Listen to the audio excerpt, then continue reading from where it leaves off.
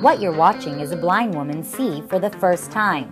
Not only can Dorit visualize images, she can draw them too.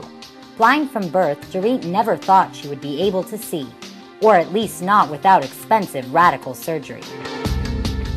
But at the Hebrew University's Faculty of Medicine, Dr. Amir Amedi, in collaboration with Peter Mejeri in the Netherlands, inventor of the Voice, a non-invasive computer software sound system, are pushing the boundaries of technology.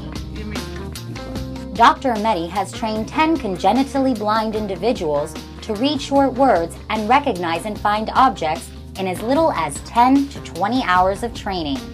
The blind subjects use a webcam to transform what we see into sound. Sounds a little tricky.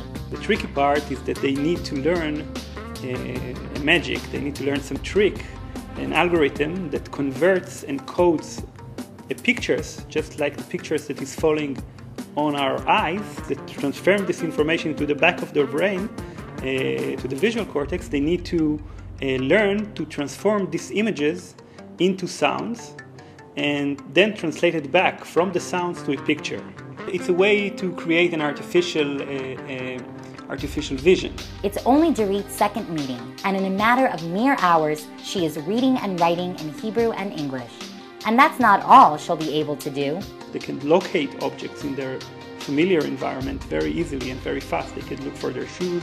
And for example, on the longer term, I think it's not unreasonable to think they will be able to walk into a room and know that there are 4 people there and where they are located, and where is the objects. Dr. Amedi and his team continue their research with the blind in hope of creating high-tech audio glasses that will convert visual information into audio signals that blind individuals will be able to interpret.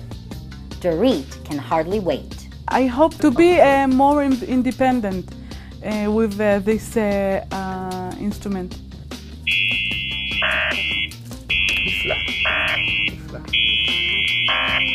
נכון? Excellent.